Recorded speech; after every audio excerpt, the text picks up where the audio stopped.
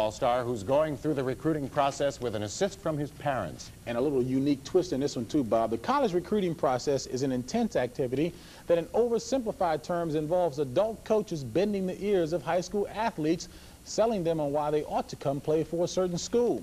Now, the coaches usually do most of the talking, the athletes the listening. In the case of DeMatha's Jerrod Mustaf, one of the country's most prized big men, his parents have taken a lot of the fluff out of this process. Every interested coach has had to answer a 10-point questionnaire that asks some tough questions.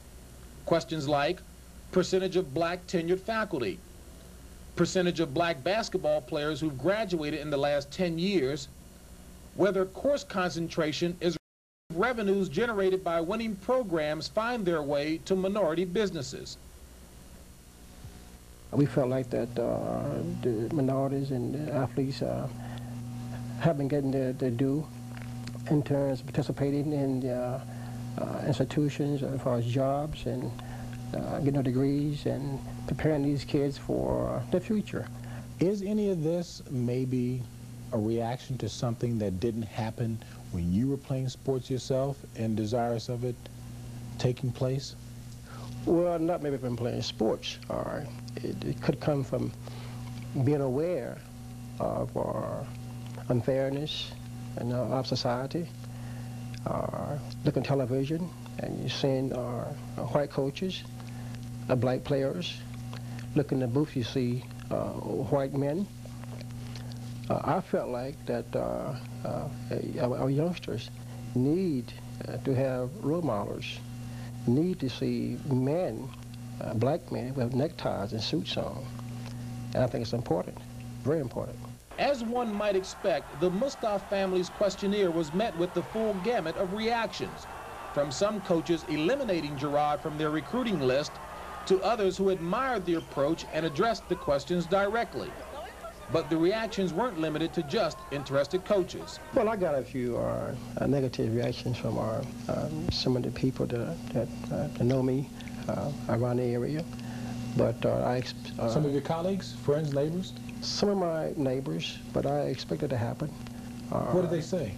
Well, they say that letter was the most racist letter that they ever seen. They felt like that I was a militant. They asked me, they knew I was an activist. And I said to one guy, I said, listen, I said, why you feel that way? I said, maybe if I was a white guy, I did the same thing. You called me a conscientious, a great person. But merely it was me doing this. I'm a racist, activist, and all those kind of things. Militant? Activist? Well, yeah, that's what they said, but you know, we just church-going, easy-going family. Jerrod, when your folks were first discussing this idea of a questionnaire to the coaches, what was your real initial reaction? I thought it was a great idea. I think it's a way of us giving something back to the community.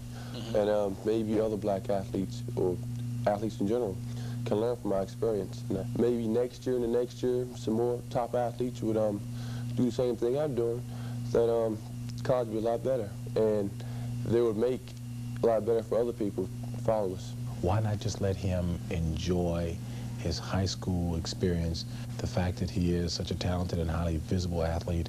Why put what others may view to be an unnecessary and undue political burden on his shoulders? Well, I tell you, one of the reasons are, we tried our best not to raise a jock. We tried to raise a complete person, away from basketball to other things in life. If it doesn't make it in basketball, so what? I'm happy. One might think that there's an added bit of pressure on you, a burden on you, because you are a pioneer in this regard. No, I don't feel any pressure at all. And you can still enjoy yourself. Yes, hopefully. The family really stuck to its guns in using the questionnaire to narrow the list of schools to two: the University of Maryland and Howard University. Very unique approach to things. It sure is. Have you ever heard of anybody else doing this? You know, back in the late 60s and early 70s, athletes, black athletes in particular, were talking about that, but not today at all. Jerrod says that some of his teammates and their parents now are starting to make use of the same kind of questionnaire. Sounds like a great idea. I agree. It's wonderful. I agree, absolutely. Thanks. All righty. That was a wonderful report. Thank you. Good to see you.